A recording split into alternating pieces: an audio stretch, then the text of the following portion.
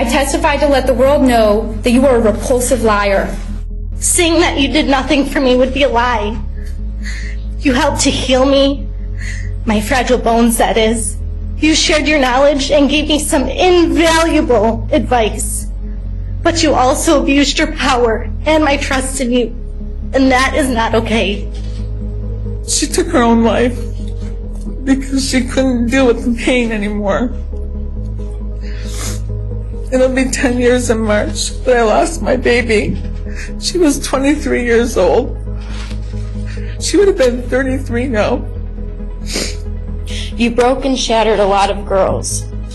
You manipulated us to trust you because you're a doctor, and doctors do no wrong, only heal. You are not a healer.